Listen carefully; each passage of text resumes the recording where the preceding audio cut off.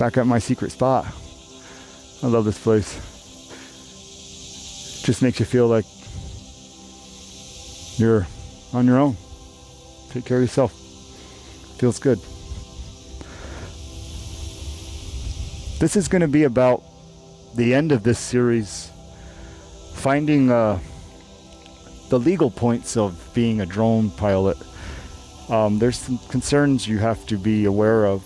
In the beginning, I had a bad experience because the public wasn't too excited about seeing me show up and all of a sudden flying a drone around. It looked like I was up to no good. So I wanted to use this time to maybe end a 5-part series of beginners drone piloting series. I might dive in later when I have more time, but to end this series and the business aspect of drone piloting, I will probably film and produce later.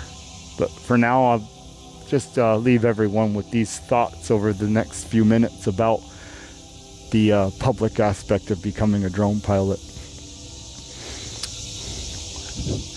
The beginning was a learning phase for me. I learned that I shouldn't be just walking up to a place and flying. I tried doing it at the airport. That's how silly I was.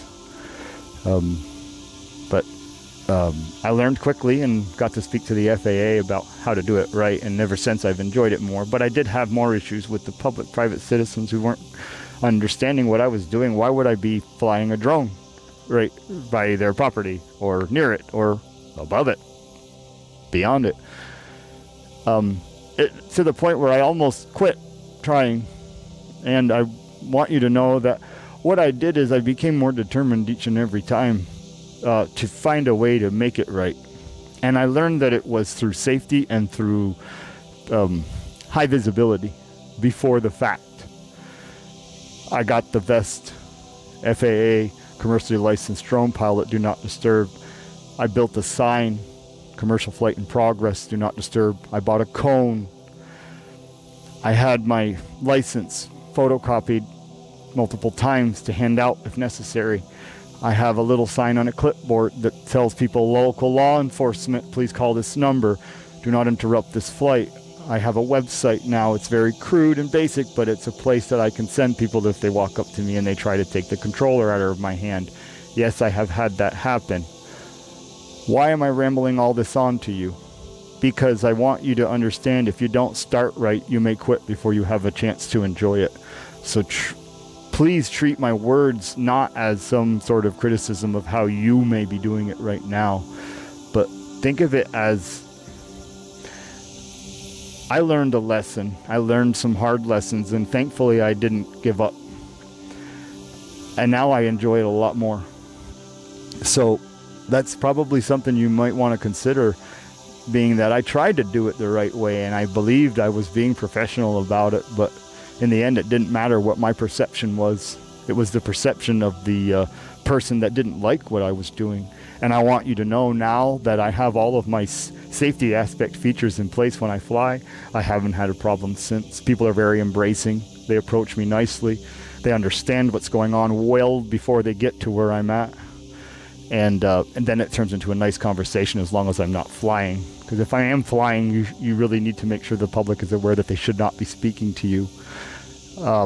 Right back around full circle, safety should always be a part of the subject and of the conversation. When you're flying, never allow someone to speak to you. Be as kind as you can about it.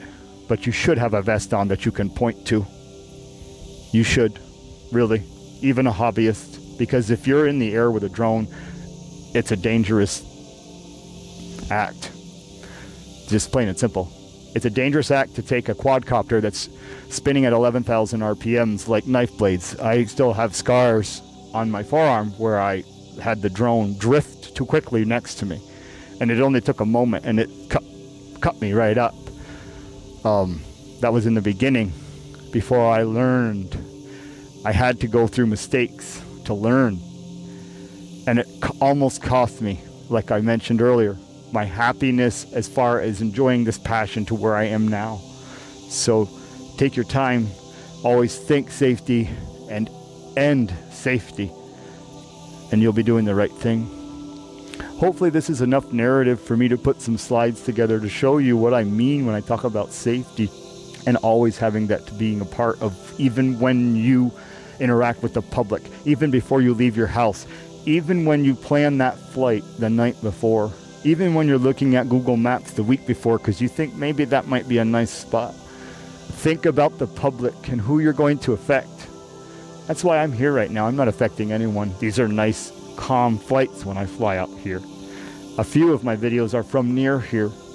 I did my twilight training here.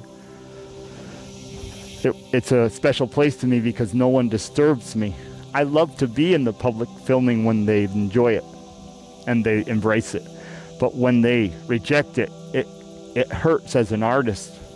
But understandable why, because they don't understand what I'm trying to do in that moment. And it's my responsibility to demonstrate to the public what I'm about to do when I am performing a commercial flight. And you should too as a drone pilot, even just a hobbyist. I believe hobbyists should have to get a license. I believe that the laws are close to that right now.